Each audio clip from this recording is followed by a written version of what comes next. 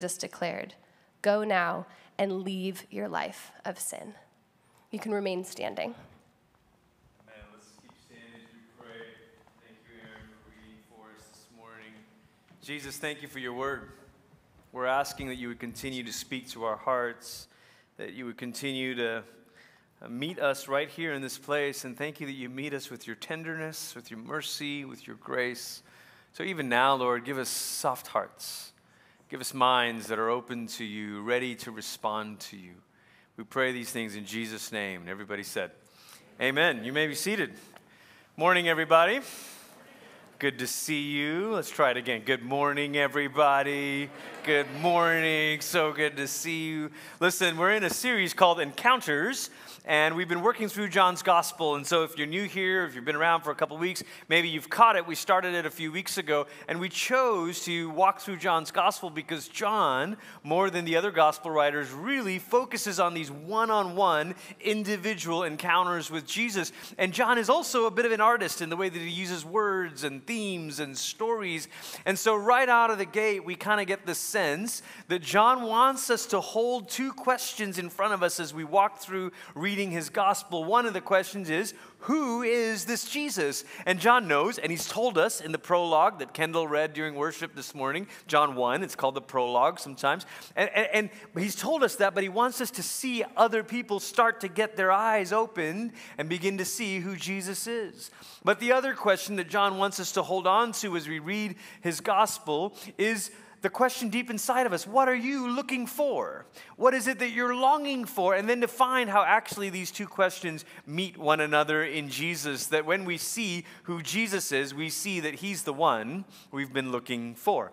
A few weeks ago when we began the series, Ben Simonson talked about Jesus calling these first disciples to him. So Jesus calls them. They ask him a question. He says, "Come on, follow me." And then the week after that, we talked about Jesus and Nicodemus. And Nicodemus is a person who comes to Jesus in the middle of the night. He's a man of status, but he's cautious. And Jesus talks to him about the ultimate status change to becoming a dearly loved child of God. And then last week, it's not someone coming to Jesus, but Jesus going to someone, the Samaritan woman that he meets at the well, a woman that society has discarded and marginalized and sort of said, "Oh, you're not worthy." And Jesus decides to open her eyes to see him.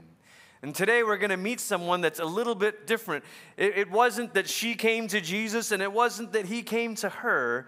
Rather, she was brought against her will to Jesus. It's the story of Jesus and the woman caught in adultery. And so if you've got a Bible in John 8, you can turn there on your phones or whatever, or follow on the screens. I want to read just the first 6 verses again. And Jesus went to the Mount of Olives, and early in the morning he returned to the temple. And all the people gathered around him, and he sat down and taught them. And the legal experts and the Pharisees brought a woman caught in adultery, placing her in the center of the group. You can feel the shame of this moment, the embarrassment. And they said to Jesus, "Teacher, this woman was caught in the act of committing adultery, and in the law, Moses commanded us to stone women like this. What do you say?" And if you think it sounds like a trap, it is indeed a trap. Verse 6, they said this to test him because they wanted a reason to bring an accusation against him. And then Jesus bent down and wrote on the ground with his finger. One of the things we see in this story is it's framed as a trap. It's set up to be a trap. And there's this dilemma here. They're saying, "Okay, Jesus, what's it going to be?" And it could be that the trap was uphold the law of Moses or uphold the law of Rome, which didn't allow private stonings. Or more, maybe closer to something we can relate to, the dilemma, the trap that they're laying before Jesus is, are you going to ignore the sin or are you going to ignore the human being? Are you going to ignore this wonderful, precious person, or are you going to ignore the moral standard? Now, all of a sudden, that sounds like a dilemma we're familiar with. It sounds like a dilemma that maybe if you've been around church even just a little bit, your impressions of Christians are, we don't know how to sort this out. And so sometimes you'll hear Christians who are like really heavy and say, this is sin and sin and sin, and let's just call it out, and we're tough on sin, but also hard on people. Or maybe you've been around, you've seen it the other way around. It's like, oh, it's okay, God loves you, it's fine, and we don't need to talk about how you live. And we're really good for people, but we don't talk at all about how we're meant to live. And sometimes Christians try to resolve this, and so we come up with these clever phrases. Have you heard, hate the sin, but love the sinner? Not awful, but something's not quite right about that, isn't it?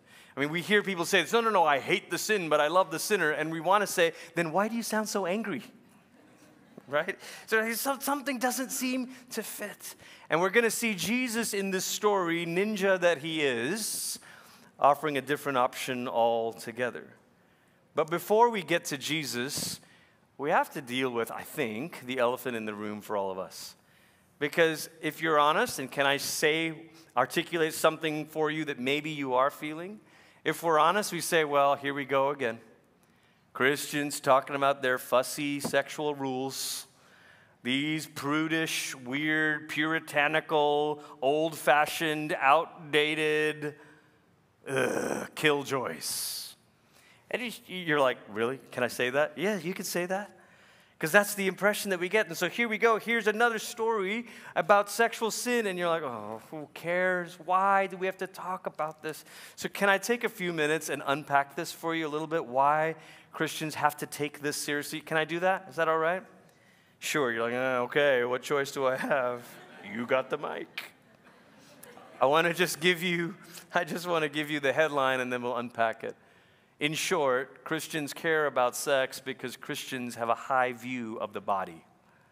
Now, maybe you're like, well, that's news to me. Christians care about bodies? Didn't know that, because where's that when there's hungry people to be fed and people whose bodies are being beaten? What do you mean Christians care about bodies? It seems like all I ever hear Christians talking about is souls getting saved and flying away to heaven. No. Actually, if we were to read our Bibles carefully, we would know that it opens with the story of creation. And creation is the story of God making human beings with bodies and calling it good. Wouldn't you have thought if God hated bodies, he wouldn't have made them? Like if he had a chance to make this from scratch, like make anything, why not make us free floating spirit beings? And he says, I'm going to make bodies and I'm going to breathe my spirit into them, and all of it together, body, every part of their physicality and their spirituality and emotional and mind and every part of who the human being is, intellectual, physical, emotional, spiritual. I'm going to say that is the image of God and it is good. And so we see in creation that bodies matter to God, but that's not all. We know that after that, bodies are the place where we feel our brokenness. After the fall, God says to them, oh, you're going to experience pain now. And bodies are going to break and suffer and sweat. Every time you sweat, be like, that's the fall, man. That's the fall. Because otherwise we could enjoy an 80-degree Friday afternoon at the beach and not come away smelling bad. Right? So bodies feel the effects of the fall, but then Jesus comes. Now, if Jesus thought that the fall had ruined bodies so much, he wouldn't have come in a body. He would have come and been like a floating spaceman. Oh, this is terrible. Come away to my place. Later, like an alien. But he doesn't do that. Jesus, John's gospel says the Word became flesh. In Christian doctrine, we call it the doctrine of creation, but now the doctrine of the incarnation, where Jesus takes on flesh and blood, becomes a body as a way of saying, I didn't give up on redeeming and rescuing bodies. And then when Jesus goes through the horrific experience of the death on the cross of Calvary, the worst day in human history, God doesn't answer it by saying, wow, that escalated quickly. That whole cross thing, let's just get you out of here. He raises Jesus up and gives him a glorified resurrection body. You notice, and we said this on Easter when the disciples came, they didn't find a vacated body in the tomb, as if it was like a snake shedding its skin. They found an empty tomb, and when they saw Jesus whose body had been transformed, a Jesus who was eating fish and drinking liquids, and a Jesus who was having breakfast with them, a Jesus who warmed them by the fire, and yet a Jesus who had a body that somehow could appear in rooms with locked doors. So you're like, something's not the same about your body, but it's still a body that could be touched with wounds. So creation, incarnation, resurrection, this is in a nutshell why Christians ought to have a high view of the body. why Christians historically have such a high view of the body. Now listen to how Paul, one of the first early church planters, connects these two things. 1 Corinthians 6, verse 13. He says, the body isn't for sexual immorality, but for the Lord. And you're like, uh-oh. And then he carries on. And the Lord is for the body. Isn't that amazing? God is for our bodies. He's for the redemption and restoration of our bodies. And then he says, God raised the Lord and will raise us up through his power. It's not just Jesus who has been raised from the dead, but all of us who believe in Christ. Yesterday, we had a memorial service in here for Chris Parks, and that was the hope that we were able to give to the room, is to say our hope is not just that we're going to be with Jesus. Our hope is that our bodies will be raised up with God one day. Now catch this. The very next line, avoid sexual immorality. That is a bizarre thing, right? Don't raise your hands, but has anybody ever heard a sermon that connects bodily resurrection and sexual purity? Or sexual immorality? No, I've never heard that sermon. But Paul preached that sermon. Paul connected it. He said, because God is going to raise up your body, that's why we want to live rightly in our bodies. And he goes on, he says, every sin that a person can do is committed outside the body. There's violence, there's things that we can do that's outside the body.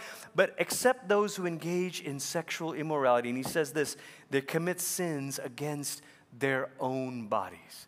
I want you to hear the tenderness that Paul is speaking with here. He's saying this is not some fussy, arbitrary, outdated, old-fashioned moral code. This is a way that you do violence to the very thing that God counts as holy and sacred. Your body is more valuable than you thought. Your body is more holy than you thought. And every time we engage in something like this, Paul's saying you're actually sinning against your own body. And he says, don't you know? Don't you know that your body is a temple of the Holy Spirit who is in you? Don't you know that you have the Holy Spirit from God? And don't you know that you don't belong to yourself? Don't you know that you've been bought and paid for? Therefore, he says it again, honor God with your body. The idea of this vision of sexual morality is connected to a high view of the body. And you're like, well, I mean, really? Yeah. In fact, Paul will go the very next chapter, 1 Corinthians 7. He'll talk about marriage. And he'll talk about how sex within a marriage is a powerful way of unifying a couple, of dignifying a person, and even, yes, of glorifying God. But the Bible also knows how sex and bodies can actually be mistreated, doesn't it? Anyone who's tried to read through the Bible will come across those stories very quickly. You're like, oh, that's not a good story. It's not a good story. And so God knows that what we do is the effects of sin is we have brokenness in our sexuality and we have harm in the body. Brokenness in our bodies, not just in ourself, but in how we treat others. And so we read throughout the Bible stories of people mistreating one another and abusing one another, bodies and sex being misused. Even in this very story in John 8, the Pharisees are using this woman's body as a prop for a point that they are trying to make. They're trying to trap Jesus, but who is caught in this? It's her, this beautiful, precious life. Now, I know that when you hear this, you're still like, okay, Glenn, okay, a little bit of theology, very nerdy, but I'm still not convinced. I still think that this is so archaic and out there. Like, why? Can we just relax already about what we do with our body? You know, it's interesting because we hear this against the backdrop of our day, and we're like, ugh, so offensive. But what if we heard it against the backdrop of the first century? You see, in Paul's day, there were philosophers who said the body and the spirit are totally disconnected. And so one philosopher said, you don't actually have to worry about what you do in the body. Eat, drink, and be merry, it doesn't matter. Another philosopher said, oh yeah, that's why you should actually be ultra-disciplined in your body. And Paul's like, no, it's neither of those things. In fact, I want to show you a quote, and this is a little bit delicate. You might find some of these phrases upsetting. I just want to warn you of that. But this is from a Greek philosopher 400 years before the time of Jesus, a man named Demosthenes. And he says this, he says, mistresses we keep for our pleasure, concubines for the daily care of our persons. That's a euphemism. but wives to bear us legitimate children and to be faithful guardians of our household. This is not some tucked away note somewhere from some obscure. This is not like scrolling through someone's Twitter and finding an old tweet. This is like mainstream Greek philosophy where they said, no, this is how men treat women's bodies. And it's offensive as it should be. But maybe the question is to ask, and how did it come to be offensive? How did we come to recognize that behavior as wrong? Tom Holland, not Spider-Man. There's a secular British historian named Tom Holland. I know I have to qualify that because you're going to see this quote and you're like, wow, Spider-Man is so wise. With great power comes great response. No. A few years ago, this secular British historian named Tom Holland wrote this book called Dominion about the influence of Christian thought on the Western world. And he said this, he said, a sexual order rooted in the assumption that any man in a position of power had the right to exploit his inferiors, to use, and I've edited this out for us on a Sunday, to use a slave or a prostitute to relieve his needs. Any order, any system like that, he says, had been ended. How did it end? Because of Paul. Because Paul's insistence that the body of every human being was a vessel, a temple of the Holy Spirit, that view had triumphed. And here's the last sentence. Instincts taken for granted by the Romans had been recast as sin. Now think about this for a moment. Because here we are in 2023 in Southern California. The word sin is not a word we like to use in daily conversation. Like, sin, so religious, so moralistic. But sometimes when we encounter something that is so wrong, we're stretching for the language for it. Kit did it this morning talking about terrorism. He said the word we're looking for is evil when we talk about terrorism. That's correct. And what Paul is saying, an order that is built on a system that allows bodies to be undervalued, that allows for bodies to be treated like they're cheap. And you might point to Rome and say, well, we're not doing that. That's true, but we have pornography. We have hookup culture. We have casual sex that is a way of saying, who cares? And all along the way, God's saying, I do. I care because your body is more valuable than that. Your body is holier than that. And sometimes we're meant to use this word sin as a way of saying, there's no other way to name this except sin. So our summary is the headline we started with. Sex matters to God because bodies matter to God. And now we're able to come back to this story and see why it's a real dilemma. Because we can't have Jesus say, oh, it doesn't matter. Actually, what Moses said about sex was so outdated. That's so Moses. Isn't that just like Moses? Like, I'm here. I'm cool. I'm the fun uncle, you know. We know that if Jesus were to say that, he would be saying to this woman, your body doesn't matter. But he loves her enough to say to her, your body matters, and so I've got to handle this situation. And so our question before us this morning is, what does Jesus do when he finds us caught? As all of us will be at some point or have been at some point caught in some kind of, and maybe broaden that out, maybe it's not sexual sin, but some kind of pattern that is destructive and harmful to even our body. And I want to point out three things today. John 8, verse 7, they continued to question him, and so he stood up and replied, whoever hasn't sinned should throw the first stone. And bending down again, he wrote on the ground, and those who heard him went away one by one, beginning with the elders. I love that little detail that John throws in. Basically, those who had lived the longest walked away first, because they're like, All the young people are like, we don't sin, you know. The people who've lived like a lot of years like, yeah, I'm not going to lie about this. Finally, only Jesus and the woman were left in the middle of the crowd. What does Jesus do when he finds me, when he finds you caught? The first thing he does is Jesus knows that we're all guilty. Jesus knows that we're all guilty. See, they want him to either minimize the sin or dismiss the woman, but Jesus doesn't minimize the sin. He universalizes the guilt.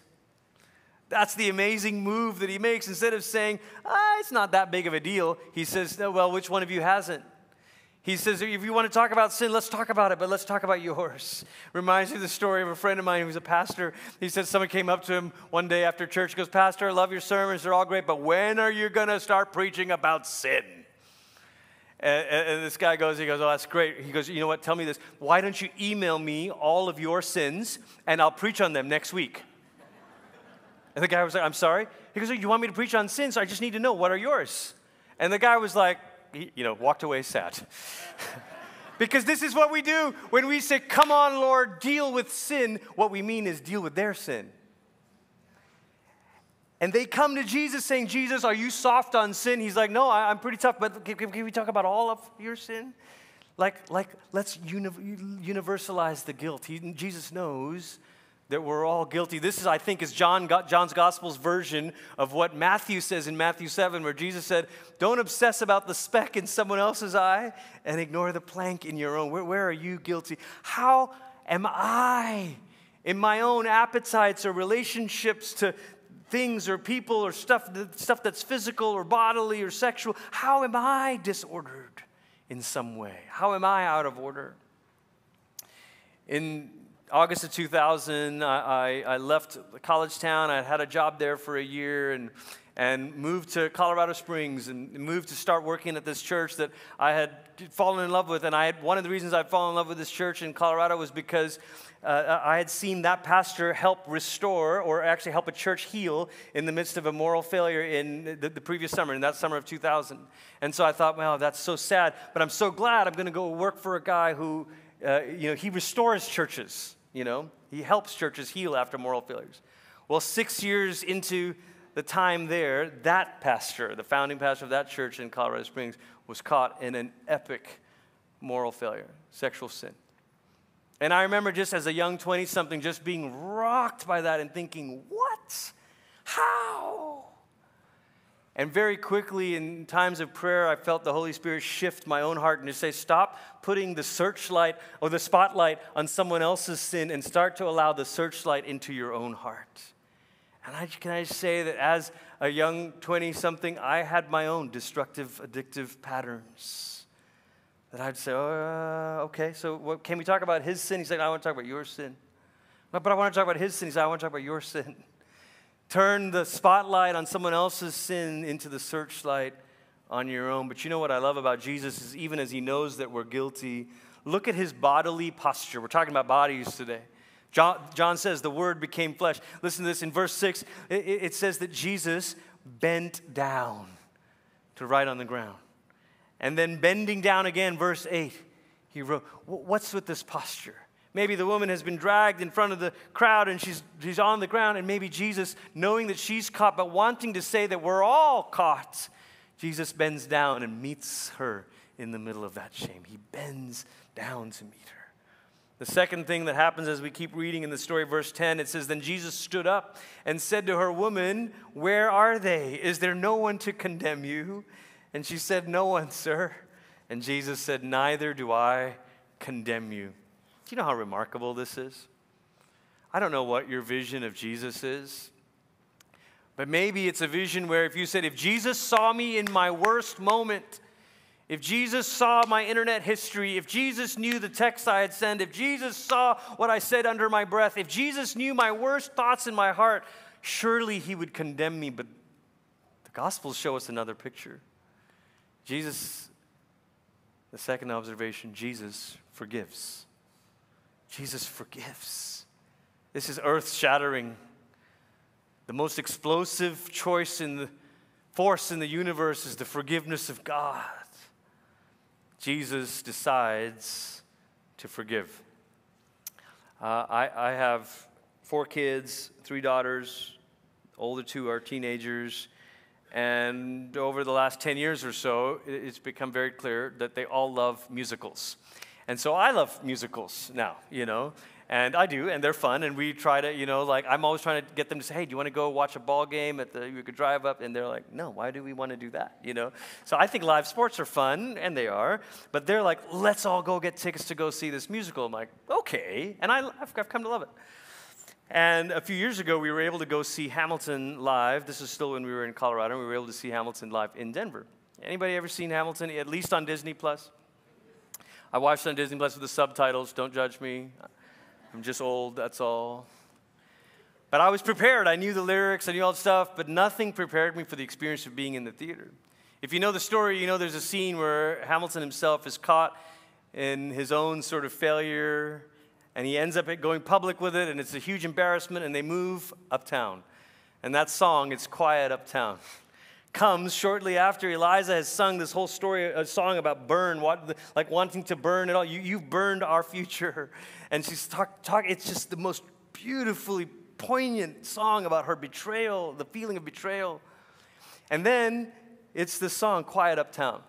And it says, if you see him walking in the street, have pity. They're going through the unimaginable.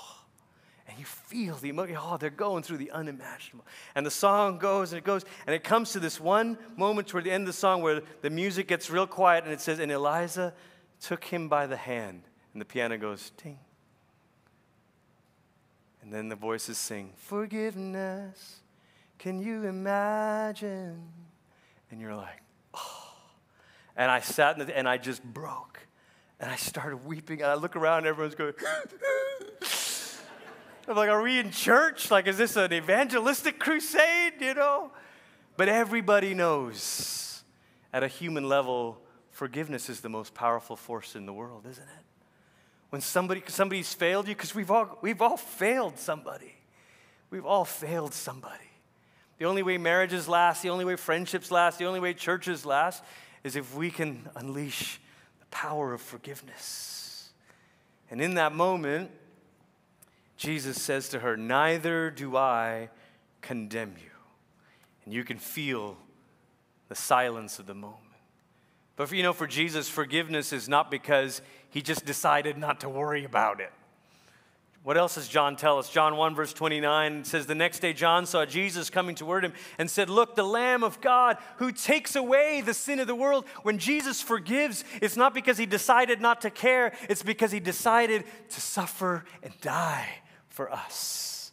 He forgives because he forgives with the shedding of his own blood. 1 John is a letter that maybe was written to these communities that were shaped by John himself, maybe planted by John himself. And 1 John 1:8 says it this way. It says, but if we live in the light, in the same way that he is in the light, we have fellowship with each other. We got to be able to confess. We got to be able to be honest. We got to be able to forgive. And the blood of Jesus, his son, cleanses us from every sin. He doesn't say we can have fellowship with one another when you find the perfect small group. He doesn't say we can have fellowship with one another if you marry the right person. He says, listen, the only thing that makes this work is the blood of Jesus that cleanses us from every sin. And if we claim, well, we don't have sin, we deceive ourselves and the truth is not in us. But if we confess our sins, he's faithful and just to forgive us and cleanse us from everything we've done wrong. Somebody shout amen. Like, isn't that the best news ever? And then he says, if we claim, just in case again you're embarrassed, if we claim we've never sinned, and usually what we mean is, well, I've never done that. We make him a liar and his word is not in us. Then hear the tenderness here. My little children, I'm writing these things to you so that you don't sin. I want you to live without it. But if you do sin, we have an advocate with the Father. Jesus Christ, the righteous one, he is God's way of dealing with our sins, and not only ours, but the sins of the whole world. If you had a paper Bible, you should circle, underline, whatever that word advocate over and over again. Because how many times do we think Jesus is going to meet you in your worst moment as the judge? Jesus will come again in glory to judge the living and the dead. That's coming. But you know what's the best part? How does he come before he comes as judge? He comes as the Lamb of God to take away the sin of the world. He comes as the advocate and your defender. And only then does he come to judge, because now he can offer you the verdict that says, innocent, righteous, not guilty, because it was my blood that paid for it, and I am defending them. And so their verdict on your life is going to be no condemnation. That's amazing news. That's amazing news. Jesus comes as advocate. Look at his posture again, verse 7. When they questioned him, he stood up. Verse 10, Jesus stood up and said to her. He bends down to meet her in her shame, but he stands up for her because he's forgiven her. I need you to know, church, that in your darkest hour, in your worst moments, when you're most embarrassed, that Jesus is standing up for you. There may be other voices that condemn you. There may be other voices that accuse you, but Jesus isn't going to be one of them. He's bent low to meet you in that shame, and then he stands up for you to say, no, no, no, this one's mine. But the story goes on, and it ends with this remarkable verse. Verse 11, she said, "No one, sir." And Jesus said, "Neither do I condemn you. Go, and from now on, don't sin anymore." Now, if I was saying that, it would just be good advice. And if you were saying that, it might sound like a lecture. And if a parent or a teacher says, "Now don't do that again," it may sound like a warning. But when Jesus says it, it's different. You know why? Because John tells us that Jesus is the Word of God. John tells us that Jesus is the Word through whom all things were made. Are you kidding me? You're saying that Jesus is the one that called light out of darkness, that called life out of death. Jesus is the very Word of God that has creative power. And so when Jesus speaks, it's not good advice. It's a new reality. It's a new life. And Jesus says to her, "Go and sin no more." It's not a warning. It's not a lesson. It's a word of transformation. And that's our third and final observation from the story is Jesus actually gives us the power to be different. He actually gives us the power to be different. John also says, not only is Jesus the Word, but John says Jesus is the giver of the Spirit. See, Moses could give us moral clarity with the law, but he couldn't give us personal power. And Jesus says, I'm not going to undo the moral clarity of the law. There's something about that we're supposed to uphold, but I'm going to do better than moral clarity. I'm going to give you personal power. The power of the Holy Spirit to actually be different. Now hear me for a moment, just as a pastoral word. If it took 5 years to fall into a destructive pattern, it could take 5 years to become free of it. Not everybody's journey is a journey of instant overnight, and I want to say that to you. Yesterday, one of the remarkable things at the funeral, I walked in, and there was a group from AA meeting down the hall, and then I walked in the room, and there was a massive community of a different recovery group that was here because they were connected to Chris. I met a woman who flew in from Boston, said, Chris has been my sponsor for 20 years. I've been sober for 20 years because of her love of Jesus that she lived out and showed to me. The journey of freedom may take time, but it's Jesus who gives us the power to be different. It's Jesus who gives us the power to say the harm done to you will not be done to others. You can actually break the cycle. You can actually break the cycle of sin and shame. See, here's the beautiful thing about the gospel. If the best Jesus was offering us was acceptance, it would not actually be good news. If the best Jesus was offering us was advice, it would not be good news, but that's kind of what we have in our world today, isn't it? We've got acceptance, people who say, don't worry, don't make a big deal, just love yourself, you're awesome, you're the best. And inside we're like, but I know I'm not. That's not what my roommate just told me. It doesn't work. Acceptance isn't enough. Advice is certainly not enough, but the gospel is good news because it's an announcement. It's not acceptance or advice, it's an announcement that Jesus has come to us and met us in our shame and forgiven us and given us the power to become different. What is it we're really longing for when we're caught in sin? We're really longing for forgiveness and we're really longing for freedom. And that is what Jesus brings. Hate the sin and love the sinner? No. Jesus says, how about I forgive the sin and transform the sinner? That's the good news of the gospel. So would you stand with me this morning as the worship team comes? Sorry for taking a bit of extra time this morning. You didn't know you were going to get a bit of theology of the body when we were studying John 8, but here we are. Listen, I know that this is tender, and I want to make space for this. We're about to come to the table of the Lord. And Jesus' table is a place of gentleness, it's a place of mercy, it's a place of grace. And I want you to hear me say this. Jesus has made a seat for you ready at his table. So maybe some of you are like, no, not me. I'm too embarrassed. I'm too ashamed. I've violated all those things you've talked about. Now, Jesus has made a seat for you available at his table. And we're about to say in a moment when you get these elements, the body of Christ given for you to rescue and redeem your body. The blood of Christ shed for you to forgive and cleanse your sin. So all over the room, would you just kind of open up your hands like this?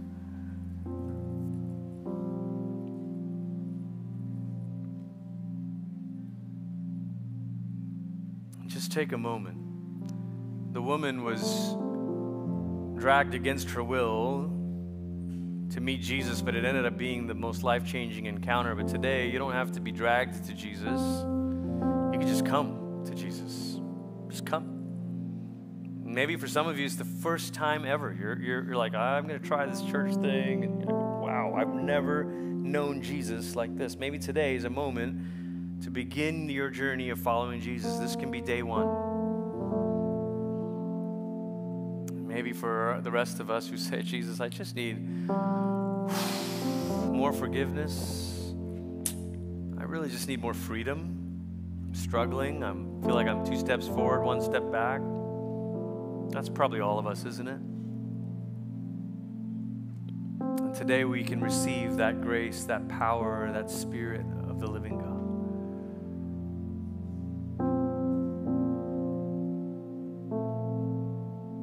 I want to pray this old prayer of confession over us as a way of including us in all of this. So, most merciful God, we confess that we have sinned against you in thought and word and deed, by what we have done and by what we have left undone.